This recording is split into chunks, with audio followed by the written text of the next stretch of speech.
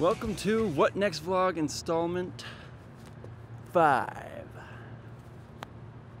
Keeping my hands warm today, yeah. Right now, I'm actually outside in Killian Court. That time when I recorded myself outside before, that was me actually sitting on the ground way over yonder. I have 2 other jackets with me, just in case. I also have gloves on, because it was wicked cold that day. The snow is like gorgeous, you know?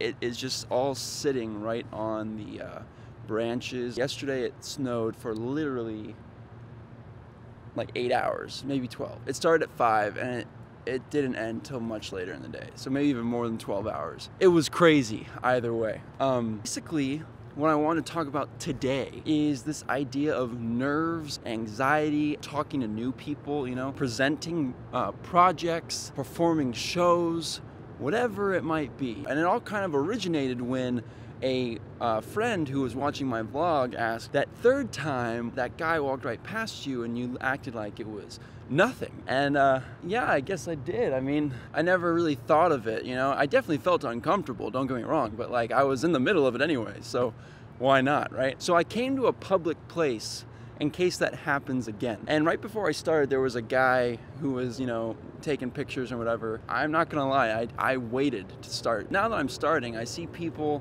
all by the river. They're all taking photos. Their beautiful snow scene of MIT is now going to be plagued by a guy with 2 cameras and a microphone. It's kind of funny when you think about it. Anyway, basically I first want to start off with, how can you handle being out in public and, you know, doing something that seems to go against the societal norm? The good thing is that that's all it is. It's a kind of construct in your mind that's been created. You know, it's this barrier. I want people to eventually watch this vlog. Them seeing it in person or seeing it online really doesn't make a difference to me. Being out here, what I figure is that if they do have questions, they will come and ask me and I will tell them what's up and what's next. That's basically my thought process there. I mean, there's 4 people here now and I am totally aware they're there, but you know, I want to convey this message. Of course it's uncomfortable. Of course. I'm not really gonna let what people think about it stop me from doing it. One thing I've realized is that no matter what you do, people are going to judge you because that's what humans do. People can say, oh, I'm not judgmental.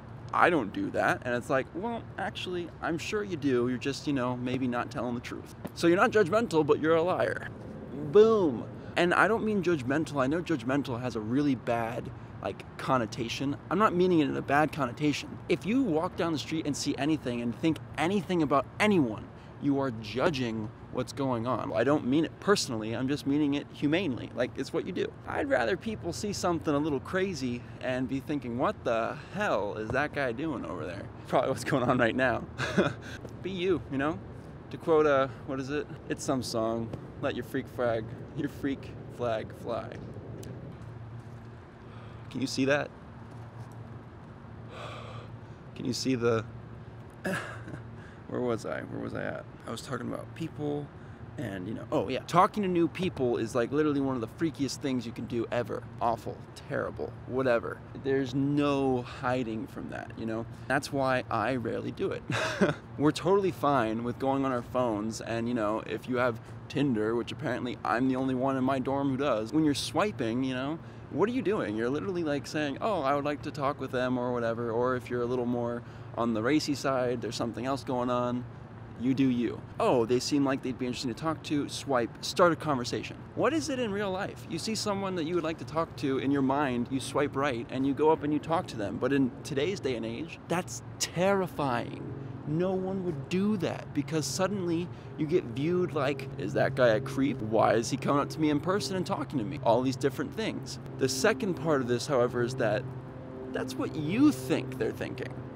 And not you. I know I go through that all the time. I think that these people will say like, oh my God, that guy, why did he just come up and talk to me? Whenever someone comes up and talks to you, how do you feel? Do you feel weird? Maybe if they come up to you and like, hi, I just saw you from 3 blocks down and I've been following you since yesterday. Oh, I'm in 3 blocks down. That would be weird. But, you know, if it's just someone coming up and talking to you, and in fact, if someone comes up and talks to me, I love it. I think it's great, and I don't know why I can't get that in my head that other people are probably similar. We all have these same nerves, anxieties, and all these different buildups in our mind. And where am I going with that? How do people who are professionals deal with being all these things we talked about, you know, people judging, all these, you know, talking to someone thinking, oh, they're going to be thinking about how weird I was. Let me tell you, they still have it. One time a friend went and saw one of my shows, right? Afterwards they said, you know, wow, I never thought you could do this. I know I couldn't because I would just be way too nervous.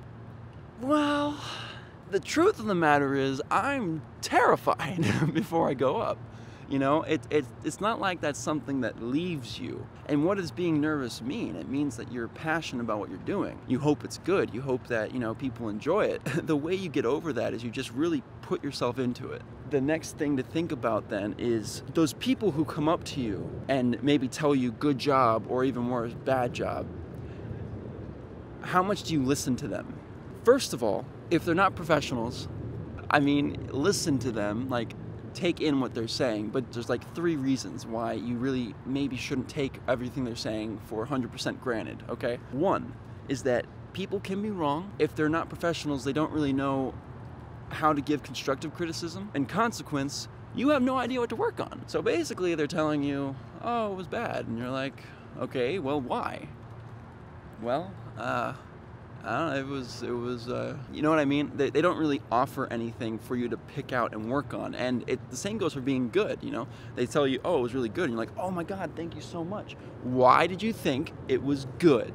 I mean, just, why can't you just take that it was good? I mean, just take the No, I want to know what was wrong. Like, I want to know what was good about it so I can keep doing it. And that's why my friends can never really win with me when they go see a show. Because if they say it's good, I'm like, I don't believe you, you know, whatever. Oh, stop it. It wasn't. And then if it was bad, if they say it was bad, you know what? You don't know what you're talking about. So how about that? The second thing is that because everyone's nervous, they're probably never going to do what you just did. And that's okay.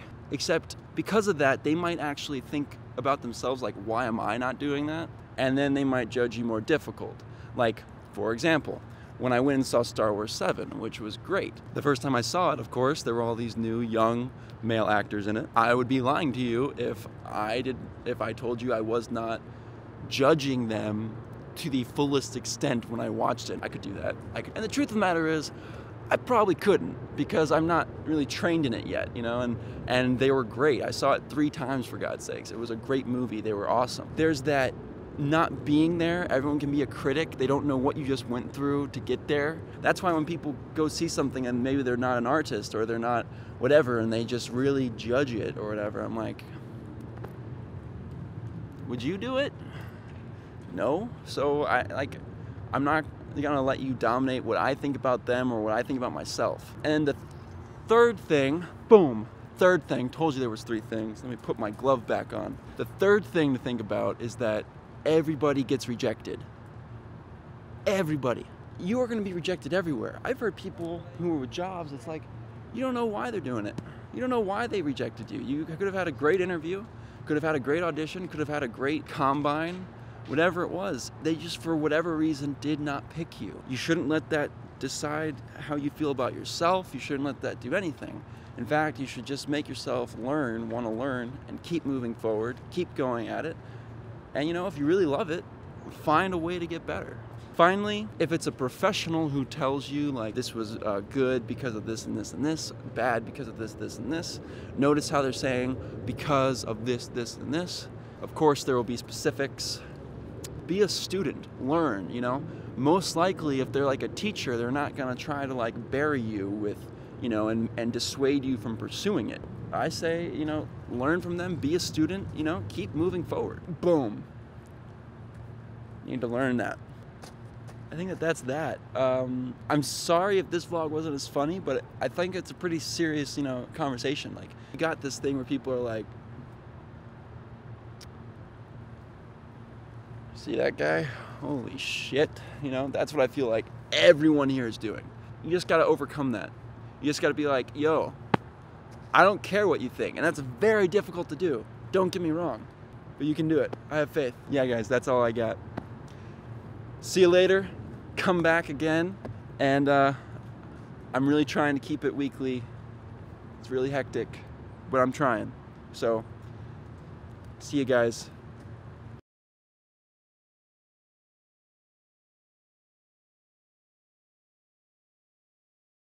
All right.